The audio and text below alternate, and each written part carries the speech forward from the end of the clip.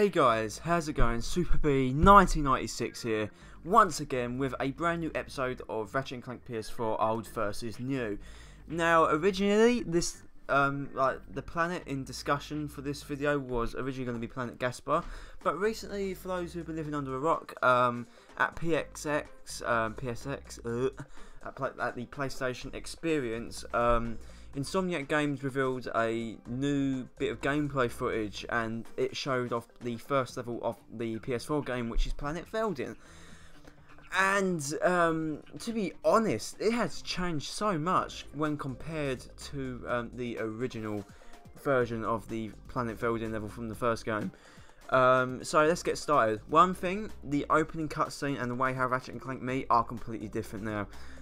In the brand new version on the PS4, Ratchet kind of he sees a spaceship crash, and then in the original you kind of had to walk up to the to where Clank ship crashed, but now the cutscene automatically just takes you straight to him, and you skip that entire bit. And now when it actually comes to the level, once you meet Clank and get him, and you have to go all the way back to your garage, the level is completely different. It's completely changed from its original form. Completely new level layout from what I could see.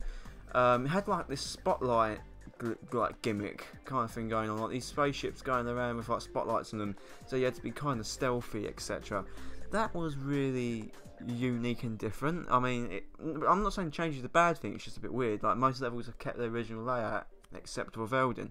And of course you're not going towards Clank this time, you're going back. Also, originally, it seems like the original level was set in the daytime. This one is not set in the daytime. Oh, a big difference. Yeah, it is a big difference, because it's changed the atmosphere of the level completely.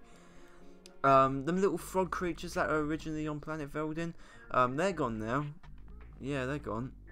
But apparently, for some reason, the Blarg, which are the main enemies of Ratchet and Clank 1, are on Veldin there. It's just weird little changes, to be fair. So basically, going for the level, the slingshot is accessible that early on in the game as well. You might have seen the gameplay footage that the slingshot is also accessible. Really odd. So you must not get it from Helga in Alero City now, or Metropolis. I'm going to call it Alero City for the time being. I think that's decent. That's decent. But there is a bit before Ratchet approaches his garage. If you look to the right, and I'm so happy to see this because it still gives me hope, you see the iconic bridge outside Ratchet's garage, which was still there in the original game. So like, when you started Ratchet and Clank on PS2 and you walk out, you usually walk forwards, and on the left side there's like this bridge, and the bridge is still in the PS4 version. So that gives me hope that the original level layout is still accessible. I'll be so happy if it is. Ratchet's garage is surprisingly different now. It's massive. Jesus Christ, the garage is freaking massive. It's a complete overhaul from what it was originally.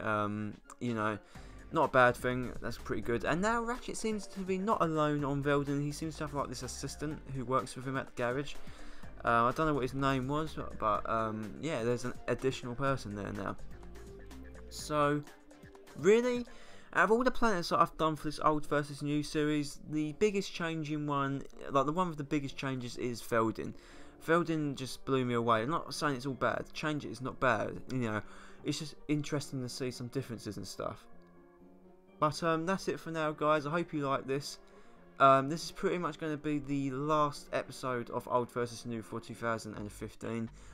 I might do another one. If you want me to do another one before the year's out, just let me know in the comments section below. But yeah, like, comment, subscribe, favourite, all that good stuff, and I shall speak to you guys later on.